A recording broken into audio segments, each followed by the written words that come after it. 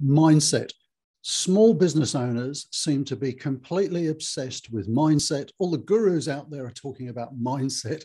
What is it? Why is it important? And what goes wrong when you get it wrong? That's what we're going to be talking about this week. So we all hear about mindset all the time. It's something that all the gurus and coaches out there are talking about. But what is it? Why is it important? And what happens when you get it wrong? I'm talking today with Ryan Gray from Argonics, and he was just telling me how, shall I do a spoiler alert? Mindset is really important because you made your first million in your 20s and then blew it. So what happened there, Ryan? Yeah, absolutely. So I started a fairly successful web design company back in 2004.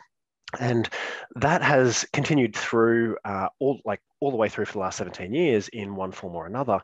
But I didn't make my first million from that web design company, which, at the time, all you had to do was have a website, put it on a couple of directories, and you were ahead of the curve. And so Google would index you and you'd get a ton of new business, which is, it was phenomenal for the time. But what I found was I wasn't keeping any of the money that I was actually making. And so I was What were you spending it on? Come on, cars, I was boats? spending it on staff. I was spending it on myself, yes, on experiences. I was spending it pretty much wherever, I could. I just had zero mindset around keeping money. I could make it for sure, but trying to actually keep it, that was a whole other scenario. And business was demanding at the time. And so, and as you know, growth is expensive.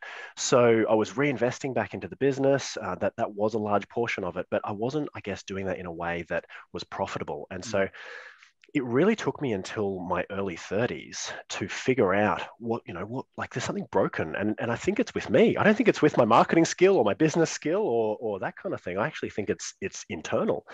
And so I got a coach, and he said, he was a performance coach.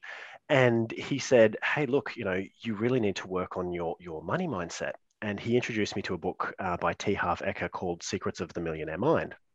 And I realized that I had a money thermostat, sort of like, when you open a window and the thermostat is set at a certain level, it'll kick in and increase the temperature to meet the changing conditions. And so my money thermostat at a personal level was set very, very low. And so if I made money, I'd spend it, I'd lose it. Yeah.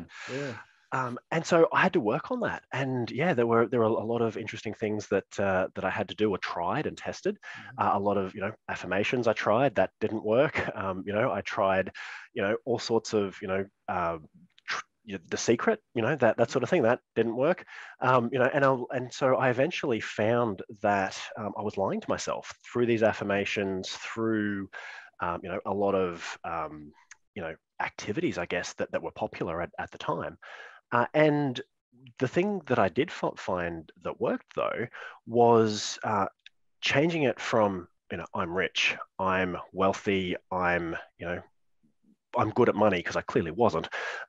It was a case of, okay, great, I will get good at money. I will become wealthy. I will provide for my family consistently and at a level. So it was a case of taking it from an untruth to a truth, from a lie to something that I could actually genuinely deep down grab onto and go, do you know what? This is actually real, and I won't stop until I am good with money. So yeah, that's been a bit of my experience around the money journey. Wow, that's amazing. So some people might be watching this and going, well, okay, it's affirmations and so on, but what are sort of 2 or 3 tangible tips that people could get away from? Is it standing in front of the mirror in the bathroom every morning going, I'm going to achieve this, sort of visualization, or is there a bit more to it?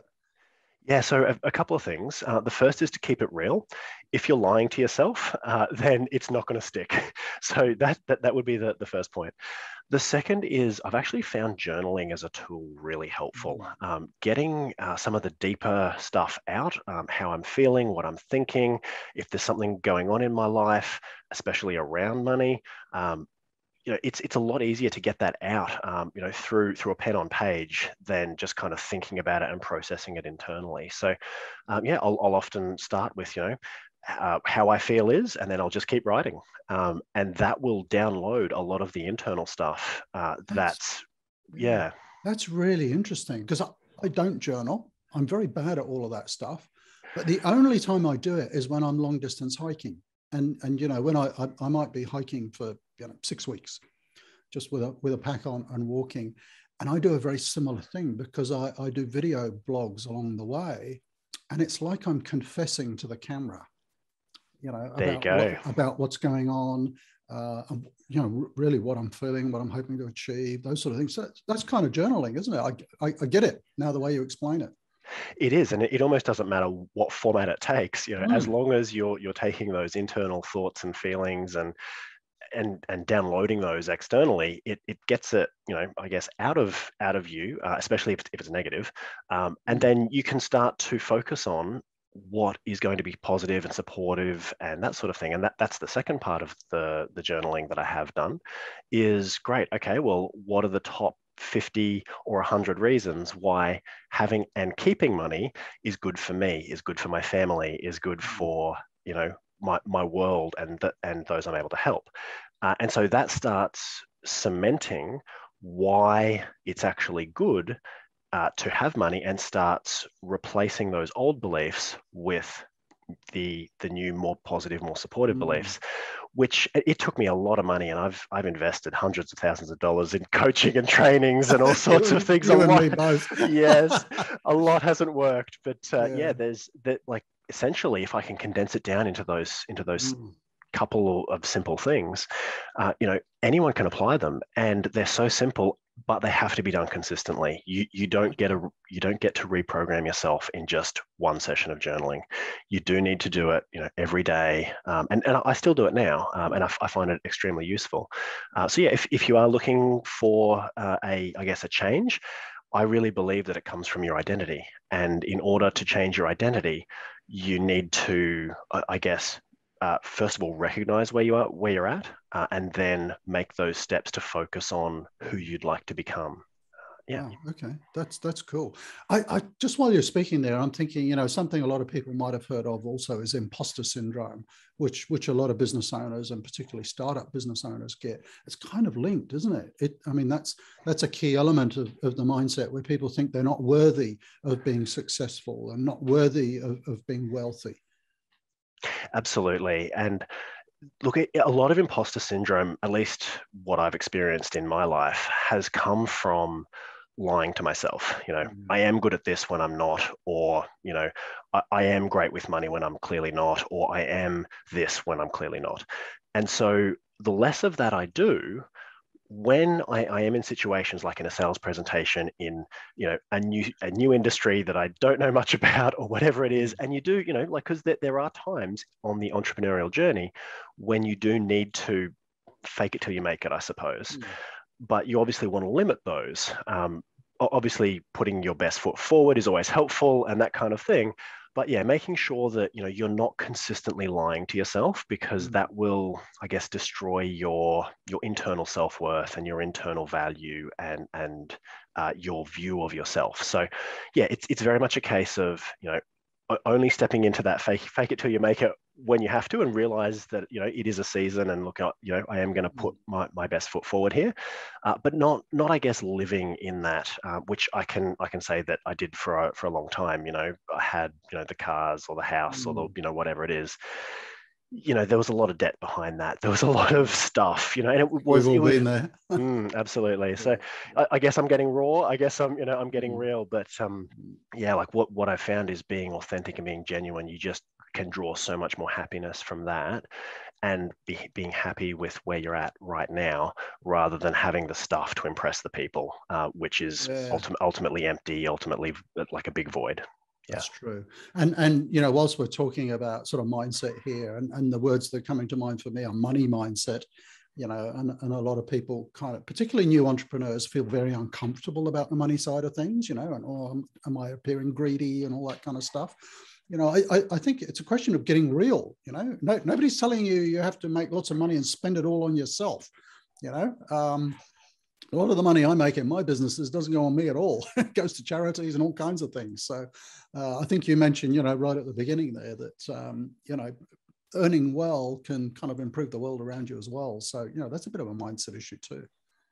Yeah, and someone said to me fairly early on, but I didn't get it until much later. If you have a lot of resources, you can do a lot of good. Absolutely. And so it doesn't necessarily have to be on your own car, on your own boat, on your own house, that kind of thing. Buy someone else a car. Yeah. Absolutely. Someone who needs it, someone Yeah. who, people who can't feed themselves. And that there's plenty of those in, pick any third world country in the world. There's a lot of good that can be done if you're in a position of wealth and are able to help others. Yeah. Absolutely. Okay. Now I'll give you a pause for breath, because I'm going to ask you for one really great tip, mindset tip, or a resource that we can share below or something, because we've talked about quite a bit there and people might be a little bit confused. So number one tip that people could actually do right now, what would it be? Pick up a pen and paper and start journaling. Journal out your negative thoughts and journal in where you want to be around money. And if you do that consistently, you will end up where you want to end up around your own finances. Sounds good. So thank you very much for joining us, Ryan. People might want to sort of reach out to you and learn a little bit more about what you do. We really haven't talked about that because you run a company called Algonics. Maybe we'll put a link down below to your LinkedIn profile and your company and things like that as well. But thank you so much for joining us today.